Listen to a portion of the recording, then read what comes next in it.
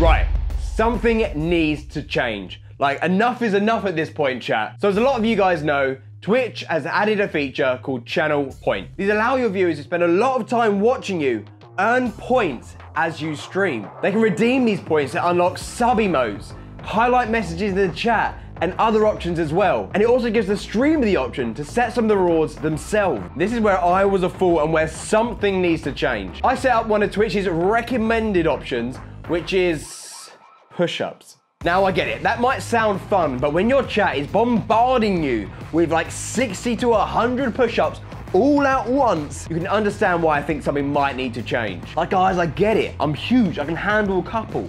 What would you expect from like a back-to-back champion bodybuilder person like me? But in all seriousness, in today's video, I'm gonna show you how to set up some better rewards for your chat. Ones that will allow your chat to actually control your stream through OBS. Hey YouTube, how's it going? My name is James M. Hodges. Welcome back to the channel.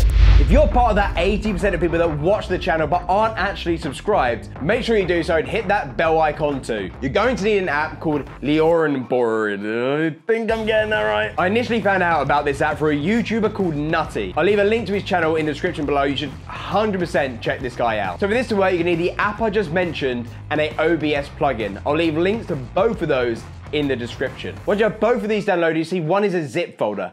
Unzip the folder and you'll see this. The only one you need to worry about now is the folder that says receiver. Open up the app inside that folder and you'll see this. As you can see, it's asking you for a few options here. To find out this information, open up your OBS app, go to Tools, then WebSockets and Server Settings. Then you need to match what shows up in OBS here, matches what's in the app. Quick tip while you're here, click these two boxes. Auto connect to OBS and auto connect to Twitch. Doing this will stop you having to repeat the next step every single time you open up the app. Now you need to click connect to OBS, then link your Twitch account, log in, then go back to OBS and add a browser source. Click local file, and then go back to that zip folder we downloaded and you'll find a folder called TSL transmitter. It'll be a HTML file. Now finally, in the app, click connect to Twitch. And if we've done everything correctly, fingers crossed, it will work. Now we just need to add those effects we want our viewers to use. Go to add new deck. This is then basically a virtual version of a stream deck where we can add a few buttons. Click add button, right click, and then you'll see a load of options that we can play around with.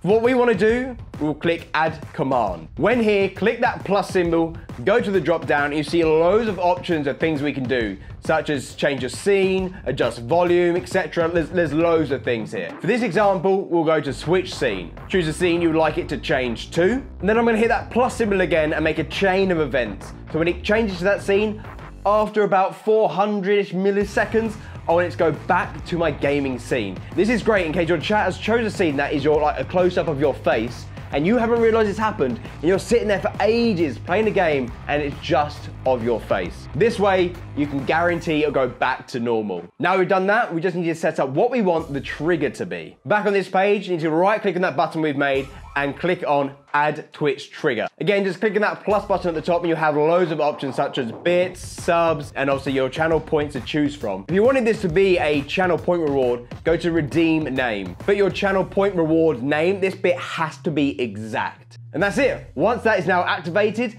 the sequence of events that you set up will trigger. There's loads of great things you can do with this, and you can really get creative with some ideas here as well. Let me know any of the ideas that you guys come up with, and let me know in the comment section, and I'll probably end up using them in my stream as well. Right, now it's time for me to add some of these myself so people stop asking me to do push-ups. Before I go, make sure you follow me on Twitter and Twitch. It's at James M. Hodges. If you like this video, please let me know by hitting that thumbs up button, subscribe button, oh, there's so many buttons.